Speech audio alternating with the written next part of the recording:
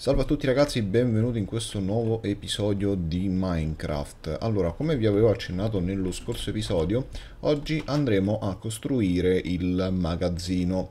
E ci ho pensato a lungo, forse farlo troppo grande sarebbe troppo eccessivo, e quindi andremo di larghezza media. Comunque la struttura rimarrà sempre la stessa che vedrete, soltanto che dovrei diminuirla per le dimensioni perché costruendola poi in creativa mi sono reso conto che è troppo grande. Non è un problema di materiali perché off camera sono andato a farmare sia l'oakwood che lo spruce wood, i legni necessari. Oh, intanto qui c'era del ferro, attenzione, anche qui, wow, magia.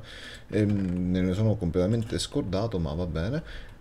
Sono andato a farmare il legno che mi serve. Questo legno è sufficiente per costruirla, ma lo spazio no, perché dovrei prendere tanta terra, quindi non è un problema assolutamente. Però per adesso concentriamoci magari sull'efficienza, perché fare un magazzino troppo grande sarebbe troppo dispenzioso di materiali e poi sarebbe comunque inutile. Bando alle ciance, ciancio le bande badanti da parte, prendiamo giusto il legno che ci serve e mi servirà anche una crafting table adesso che ci penso.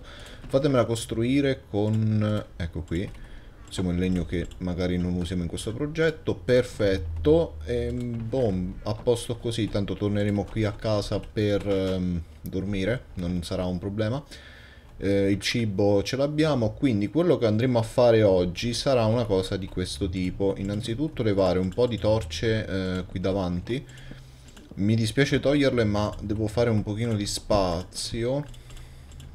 Ok, tra l'altro io come sempre mi sono scordato di mettere il timer, mannaggia a me. Eccolo qua, messo, perfetto. Dicevo di levare le torce per fare spazio. Togliamo anche l'erbaccia. Se nel caso il legno non bastasse, io mentre farmavo ho giustamente pensato di prendere anche i sapling, eccoli qua, sia ne ho uno stack di oak e 21 di spruce. Di spruce ne ho presi pochi perché poi farmeremo gli alberi grandi. Per farmare lo spruce sono andato da quella parte, nella vecchia zona dove volevamo fare casa. Infatti se ci facciamo caso magari no, da qua non si vede, però comunque dietro quella montagna c'è una piccola vallata dove ho preso lo spruce. Poi a fine episodio credo di farvi vedere una cosa perché l'ho scoperto e ci sono rimasto veramente male. E lì, in quella zona lì, sono andato a farmare l'oakwood perché c'era proprio una foresta di oak e ne ho approfittato, non l'ho abbattuta del tutto perché è parecchio grande, però ne ho approfittato proprio per prendere 4 stack di oakwood che erano l'essenziale per sopravvivere. Quindi facciamo ancora spazio. Queste cose leviamole davanti perché danno solo fastidio. E mentre tornavo a casa dalla foresta di Oakwood, ho raccolto anche un po' di clay da un fiume che ho trovato lì vicino. C'era della clay che era cresciuta, perché per chi non lo sapesse la clay cresce nei margini del fiume o dei mari, dipende dalla situazione. Ne ho raccolto giusto 48 pezzi, sono pochi perché non ci si fa quasi niente, però comunque è un inizio. L'unica cosa che mi dispiace della clay, che è il materiale che penso preferisco di più in assoluto, perché con la clay il colore della clay è un colore veramente bello, ci si possono fare tantissime strutture con la clay, anzi uno dei miei progetti è proprio fare tante costruzioni con la clay perché adoro quel materiale, tanto che libero la zona.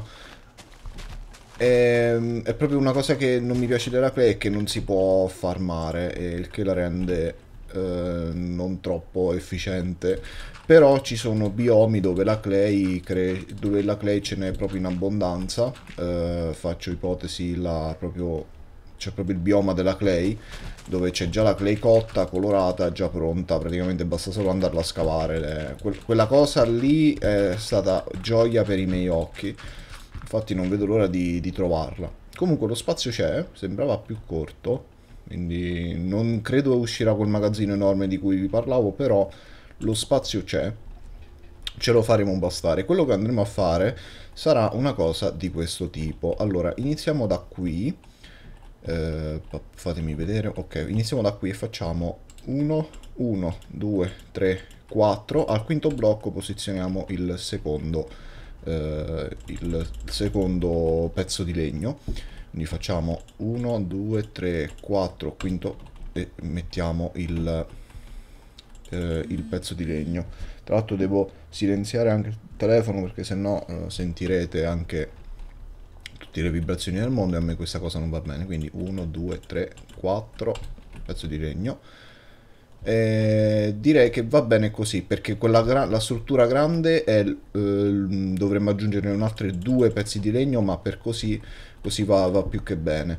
Stessa cosa di qua, stessa cosa per i lati, quindi 1, 2, 3, 4, ho sbagliato, 1, 2, 3, 4, quinto blocco, 1, 2, 3, 4, quinto blocco, 1, 2, 1, 2, 3, 4, quinto blocco, di sono 1, 2, 3 e 4, la facciamo rettangolare, anzi no, questa qua dovrebbe uscire un pochino più lunga, dovrebbe essere dispari, quindi dovremmo andare oltre, però per andare oltre mi servirà della terra, perché appunto vi dicevo prima che lo spazio comunque non basta, però per il momento ce lo faremo bastare. 1, 2, 3, 4, 5, è allineato? Sì.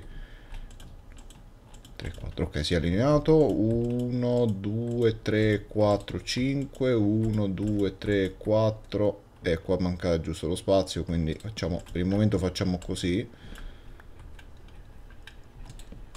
Ok, e togliamo questo qua sotto. Fatemelo riprendere perché con quello che ho speso per farmare questo legno, mamma mia. E così via. Se no l'alternativa sarebbe di metterlo a piano anziché rialzarlo, sarebbe meno dispendioso, però poi si creerebbero i dislivelli. Abbiamo già creato la casa in piano, quindi poi si creerebbe il dislivello e a me non è che piace più di tanto. Ok, la faremo 4x4. Fatemi andare a prendere giusto una pala.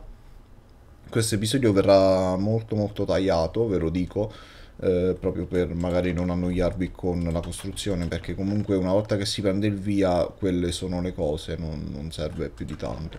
Abbiamo anche delle ossa, quindi è confermata la mia teoria che avevamo le ossa, perfetto.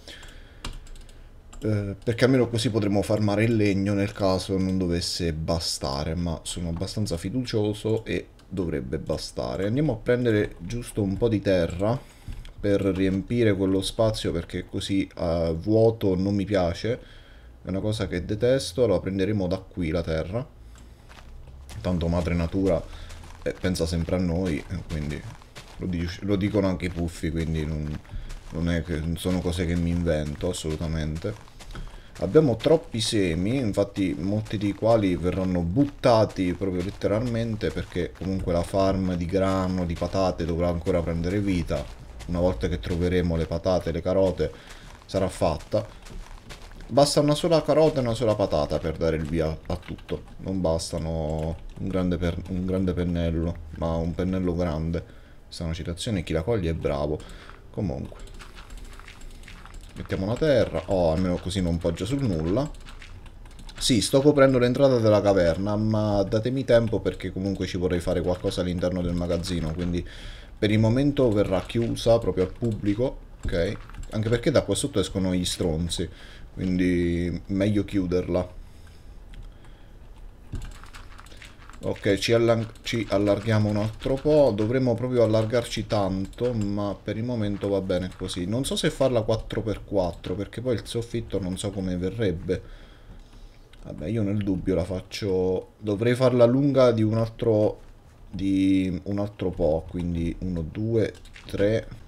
Un consiglio che vi do quando scavate il terreno, che magari dovete allargare il terreno, per rendere tutto più naturale, scavate un po' a caso, vedete, come se vorreste creare delle rientranze, perché almeno così potete prendere tutta la terra che volete e magari non rovinare il paesaggio che era formato da, vedete, da terra sconnessa, o perché la terra tutta piatta è anche un pochino brutta da vedere.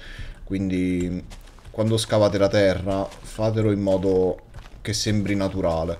Questo è un consiglio che vi do, perché crea proprio l'illusione che sia stata creata naturalmente e non dalla pala, come potete vedere da qua. Comunque non c'è tempo per posizionare la terra perché dobbiamo andare a dormire. Si sta facendo notte e a me questa cosa non piace. Eccola qua. Faremmo la versione curt proprio per uno, risparmiare materiali, due, perché appunto era troppo eccessivo, tre, vorrei fare un piccolo ingresso sotterraneo che vada all'interno della caverna, quindi verrà una cosa veramente figa. 1, 2, oddio, 3, 4 e qua ci andrà il blocco di legno, fatemelo segnare, perfetto. E dobbiamo soltanto riempire questa parte di terreno. Chiedo scudo. È squillato il telefono, piccoli inconvenienti mattutini, ma registrando la mattina purtroppo casa mia è un continuo chiamare centralini su centralini su centralini. Ok, no, ci potremmo anche fermare qui. Vabbè, sono andato anche un po' oltre, vabbè. Giusto, vi dicevo del fatto di rendere il tutto più naturale, lo facciamo subito.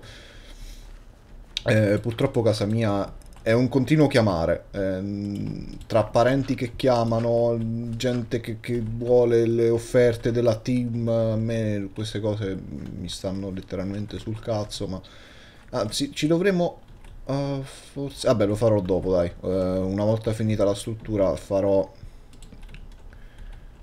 lo dovrei aumentare di più lo spessore della terra qui, perché sennò poi viene il muro piatto ed è bruttissimo da vedere, però va bene.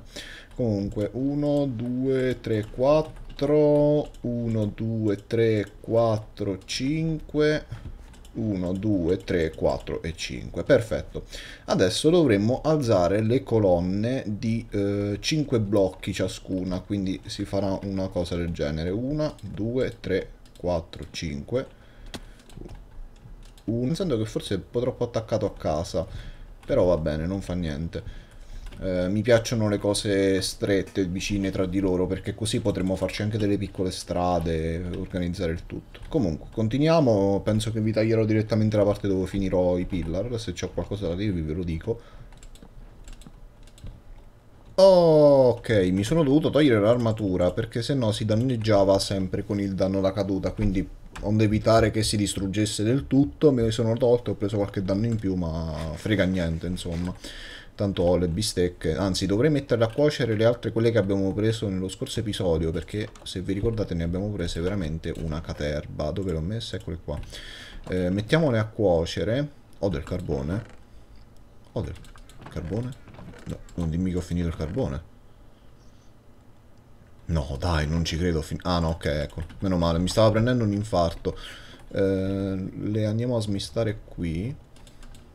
Comunque, quello che andremo a fare adesso sarà prendere un po' di legna e fare una cosa di questo tipo. Dobbiamo lavorare un po' di legna, quindi e partire da un blocco più indietro e fare tutto il perimetro della struttura.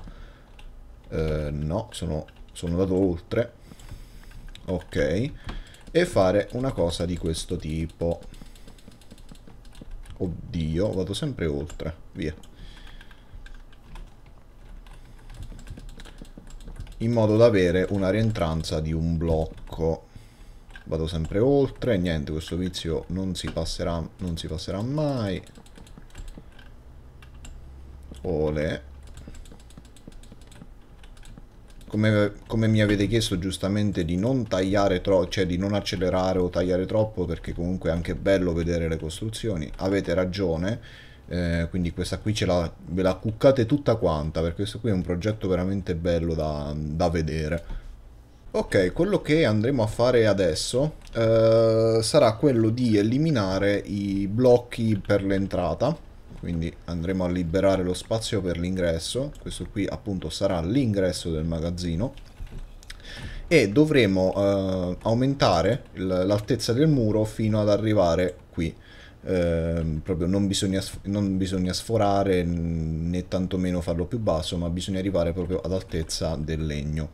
Quindi mi servirà un bel po' di legno lavorato, e inizieremo a riempire il muro. Adesso vi faccio vedere, magari una cosa per velocizzarlo sarebbe farlo proprio alto 2 a 2 a 2. Questa è una piccola tecnica per costruire più velocemente senza dover ogni volta scendere e risalire. Si costruisce a 2 in modo tale che il nostro personaggio arriva a mettere i blocchi e potremo farlo in tutta sicurezza, senza dover perdere tempo nel dover scendere, salire per mettere i blocchi. Vedete, abbiamo già, chiacchierando, abbiamo già finito la prima parte del muro, tra virgolette. Sta venendo bene, mi sta piacendo. Vedete, comunque, anche rimpicciolendo la grandezza del magazzino, comunque è molto molto grande. C'è parecchio spazio, quindi a me quello interessava. E finiamo appunto a 2 come abbiamo iniziato. Dovrei fare altro legno, effettivamente, lo facciamo subito. Oh, eccoci qua, vedete, comunque cerco di tagliarvi le parti più noiose, magari dove chiacchiero, cercherò di tenerle, dove magari sto un pochino più zitto. E qui dovrei tagliarlo, per esempio, ma ve lo lascerò, perché comunque è anche bello chiacchierare. Oh, comunque vi volevo ringraziare innanzitutto per il feedback che mi state dando, che è il carburante per la serie. Ricordatevi, qualsiasi serie su YouTube, che sia la mia o di un altro YouTuber, va avanti solo grazie al vostro supporto. Ricordatevi questo. Se uno YouTuber capisce che una serie non viene vista perché non gli piace, non la continua. Quindi il feedback è molto molto importante, ricordatevi questo. Intanto vado a dormire. Quindi in primis vi vorrei veramente ringraziare per tutte le visualizzazioni, per tutti i commenti e anche i mi piace e non mi piace che ci sono stati durante gli episodi. Ne sono veramente felice e nient'altro. Più che dirvi grazie io non posso fare nient'altro. In più vi volevo ringraziare per la live, per le live su Twitch, perché anche le live su Twitch stanno andando benone. È difficile ricominciare da capo, tra virgolette, a streamare su un'altra piattaforma e rifarsi il pubblico da capo, anche se molti di voi si sono fatti un account Twitch proprio per seguirmi e di questo vi ringrazio veramente di cuore. Però è tutto un altro universo, è come se io avessi cambiato casa e sto bene con me stesso. Quindi niente, vi volevo comunque ringraziare per tutto il supporto che mi state dando in quest'ultimo periodo. Per me è veramente importante, il carburante che fa andare avanti la serie, insomma. Comunque mi sono appena accorto che io ho sbagliato a fare una cosa, perché qui non ci dovrebbe essere il legno. Eccoci qua. Deve essere un pochino più libero. Ok, ci siamo risparmiati un po' di legno. Perfetto. Ok, quello che andremo a fare adesso sarà un pochino più complicato, perché quello che ci servirà... Allora, in primis possiamo innanzitutto posare questo legno in più che non... lo spruce ci serve, però magari questo legno in più no. Dobbiamo prendere la crafting table che ci siamo costruiti, metterla per esempio qui a portata di mano e fare lo spruce wood slab, che si fa in questo modo, come tutti gli slab d'altronde. Prendere un po' di terra, perché mi servirà per salire e per fare delle impalcature. La terra non è un materiale completamente inutile, ragazzi, e la terra io la uso tanto per costruire, fare piccole impalcature, perché aiuta, insomma. Quindi quello che andremo a fare sarà una cosa di questo tipo. Fatemi avvicinare un pochettino, perché non avendo la fly comunque l'unico modo per costruire su Minecraft senza cheatare è proprio usare gli strumenti a nostra disposizione. Dovremo fare un angolo di questo tipo, poi salire di un altro blocco e arrivato a questo punto dobbiamo fare 1 e 2. Ok, dovremo un attimo rompere qui, perfetto, e andare avanti così di 3 in 3 fino a salire, quindi 1, 2, 3, rompere quello sotto, adesso si romperà tutto ma noi tac, ce lo rimettiamo. Ok, per il momento ci fermiamo qua, poi dobbiamo farlo anche in questa direzione, quindi potremmo iniziare anche da qui volendo, cioè non c'è nessun problema. Bisogna fare, ok, posso salire qui, perfetto.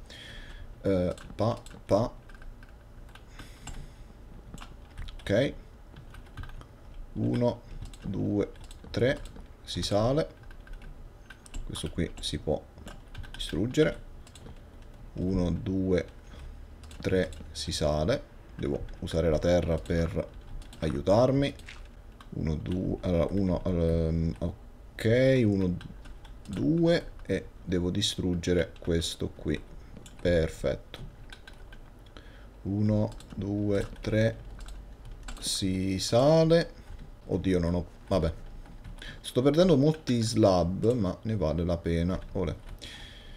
Ecco, come potete vedere esce una cosa di questo tipo, quindi adesso si dovrebbe, dovrei scendere, vabbè, prenderò danno ma frega niente. Anzi, teoricamente l'ho fatto anche fin troppo lungo, perché andrebbe secondo me fatto anche di 2, perché sennò viene una cosa troppo irregolare. Fatemi raccogliere giusto la terra che avevo messo per aiutarmi a salire. Dovrei migliorare di 2 teoricamente.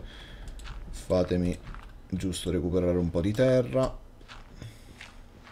perché se no poi non viene centrato, perché comunque come vi dicevo la struttura io l'ho dovuta modificare perché era troppo grande, quindi di conseguenza devo riprendere un attimo le misure. Comunque là l'ho fatto di 2, là l'ho fatto di 3, ecco perché non venivano i conti. Comunque devo accorciare questo qui di 3. Olè, non è successo niente, sono piccoli errori che ci possono stare assolutamente. Ok, via. Ok, questo è di 2, quindi teoricamente bisogna fare così, 1, 2, togliere questo, 1, aiuto, ok, vi assicuro che è molto difficile, 1, 2, perfetto, togliere questo, anzi no, troppo. 1, 2, ah no, perfetto, perché poi arriva quello là sotto, poi scende, perfetto, non è successo niente ragazzi, tutto a posto, anzi dovrei migliorare poi l'altro, quindi poi magari lo faccio senza farvelo vedere, perché comunque bisogna solo togliere un blocco, quindi niente di più, e dovremmo andare a scendere poi di qua, quindi lo andiamo subito a finire. Il consiglio che vi do io magari è di fare proprio una cosa di questo tipo, proprio per accelerare i tempi, fare 1 2 3 e iniziare a costruire, togliere questo, 2 e voilà, perfetto, fatemi vedere come è uscito, ottimo. E quindi questo qui formerà praticamente il tetto della casa, insomma, senza trucco e senza inganno. Quello che andremo a fare adesso, io credo vi taglierò perché sennò poi la registrazione sarà troppo lunga, è farlo praticamente sull'altro lato, quindi di qua, e sui lati della casa, quindi devo andarmi a recuperare in primis il legno che ho usato. Quindi quello che andremo a fare adesso, prima di chiudere l'episodio e magari finire il progetto nel prossimo, sarà quello... ho fatto cadere gli slab, non dovevo. Sarà quello di continuare la striscia di slab, perché mi sono reso conto che ho sbagliato, perché giustamente le facciate di un tetto non è che si trovano anche nel lato, quindi ho detto proprio una cafonata. Quindi quello che andremo a fare sarà replicare quello che abbiamo costruito là, quindi fare una cosa di questo tipo, 1 2, perfetto, riprendere lo slab e continuare così via, quindi 2 slab, 1 2 e recuperiamo lo slab e così via. Dobbiamo proprio replicarlo, quindi 1 2 e così via, eccetera eccetera. Vi volevo dire una cosa che mi trattenevo da un po' di episodi. Allora, Mistero, sempre lui, eccezionale, lo saluto, gli do un grosso abbraccio, mi ha chiesto se magari ogni tot episodi di farvi entrare nel mondo, magari per vedere comunque come sta andando la serie, eccetera eccetera. Allora, si può fare, dovrò dare poi l'IP per, ci organizziamo magari un giorno proprio per fare e organizzare tutto, ma comunque anche l'idea mia che ogni tot episodi di lasciarvi comunque la mappa in descrizione per poter anche voi giocare nel mio mondo, magari fare delle piccole modifiche che poi mi volete far vedere, oppure semplicemente perché non avete voglia di costruire, quindi prendete mondi già fatti. Ehm, quindi comunque poi l'idea è anche di lasciarvi il download della mappa magari in descrizione ogni tot episodi. Io stavo pensando ogni 10 episodi, ma credo sia un pochino breve perché sennò poi ogni volta dovrò ricaricare la mappa, eccetera. Comunque fatemi sapere se vi piace quest'idea. Io intanto finisco qui e poi possiamo chiudere qui l'episodio. Anche se comunque non so quanto verrà, perché con i tagli e tutto dovrebbe venire intorno ai 20 minuti. Io sto registrando da più o meno mezz'ora, quindi direi che ci può stare. Forse anche più di mezz'ora sto registrando perché il timer l'ho fatto partire in ritardo. Comunque questa qui è la struttura del tetto. Adesso ve la faccio vedere. L'abbiamo finita con non troppe complicazioni. Eccola qua, vedete c'è la punta nelle due estremità del magazzino, mentre qui continua con un'unica striscia. Poi la striscia verrà portata più avanti per formare appunto il tetto spiovente, simil alla casa ma con gli slab, in modo tale da aumentare il volume del tetto per magari farci, che ne so, un secondo piano o cose del genere. Comunque io mi fermerei qui, continueremo nel prossimo episodio a finire il magazzino e magari poi una volta finito il magazzino faremo anche la piccola farm per i mob, per gli animali e per il cibo. Io vi ringrazio per essere passati, appunto noi ci vediamo domani con un nuovo episodio di Minecraft oppure in live pomeriggio, se state guardando questo video di sera, quindi ci vediamo comunque in live il pomeriggio oppure direttamente il prossimo episodio di Minecraft che sarà comunque domani. Vi saluto e ciao a tutti.